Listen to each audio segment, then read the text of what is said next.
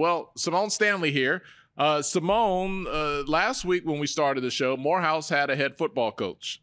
This week, it's not fun. Why do you start It's just the way you phrased it. I'm being serious here, and you giggling to start the show. Last weekend, we started the show. Morehouse had a head football coach. This week, they do not. Symone Stanley, can you tell us what happened? So last week it was circling around the streets. You know, the streets were saying that former head coach Gerard Wilcher, that his spot was in jeopardy. So we couldn't get a confirmation on that. We went into the game, Morehouse versus Clark, biggest game of the year, one of the biggest games in the SIAC football, big rivalry game. Morehouse came out with the win in that game, looked phenomenal. Morehouse looked dominant throughout the whole game. But the only problem was they had not won a game. They had not won a game all season long. But they won that game. And soon after, the rumors came back out about head coach Gerard Wilcher, his spot being in jeopardy. And then it broke yesterday that he is parting ways with the university after only 8 months. Now, Gerard Wilcher is an alum of the university. He played football there. He was a 4-year letter winner at Morehouse. He's coached at Rice. He's coached at Boston College. He's done stints in the NFL. Very, very experienced. They didn't just find him on the streets of Atlanta. They didn't just find him on, under that bridge downtown. You know what I'm saying? He had a resume. So it's shocking. It's shocking. 8 months. He made a statement and he said, "Please know that I tried every day to uplift my beloved Morehouse. Statistically, we improved in almost every category. We played a challenging schedule with only 2 home games, Tolly. And even though we asked numerous times, we were not given the resources to have a strength and conditioning program. I was hired after the recruiting season and had no recruiting budget. However, the college has made the decision to no longer retain me rather than give us the support and resources we need in order to be successful." Yeah, I mean, you fire your coach after 8 months. That sends a very strong signal that whoever comes in next might not have but 8 months.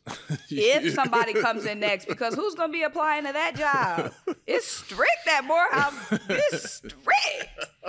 And let's talk about their schedule. 2 home games. They started off the season in Canton, Ohio, which is extremely far from Morehouse, obviously, against Virginia Union. Virginia Union, who's what, in the CIAA championship? Right. Then they play Howard, who was the defending MEAC co-champs. Right. A Division I school. It's a very tough schedule. Well, here's what it boils down to. Morehouse has a name. You can promote a football game and you can say, hey, we got Morehouse. And it's going to get the attention of sponsors. It's going to get people excited. Like, okay, let's bring in Morehouse. So they were basically taken all over the country. The Morehouse show was on the road.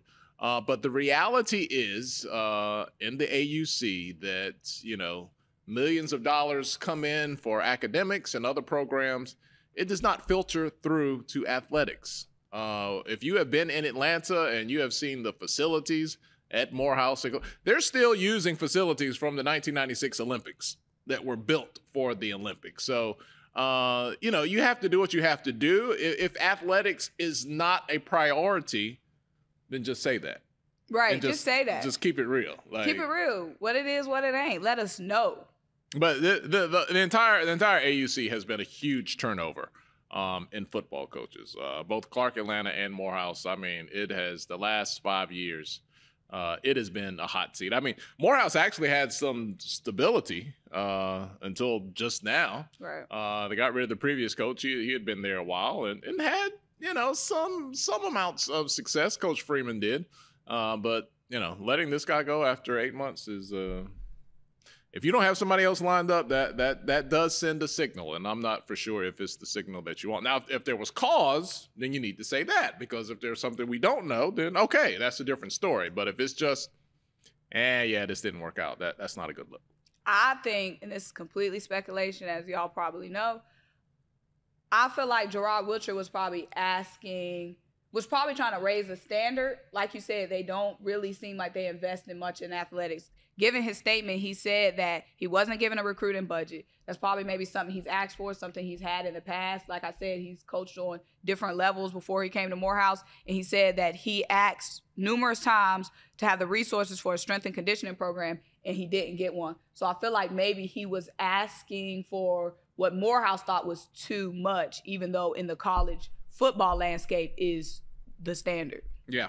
But again, you're just going to have to keep it 100. You're going to have to say, this is what we are, this is what we do, and this is what you got to work with. And then at least when someone takes the job, then they know where the bar is. And if they want to be an overachiever, that's fine, but they at least would not be able to complain about what they don't have if they're told up front. It is what it is.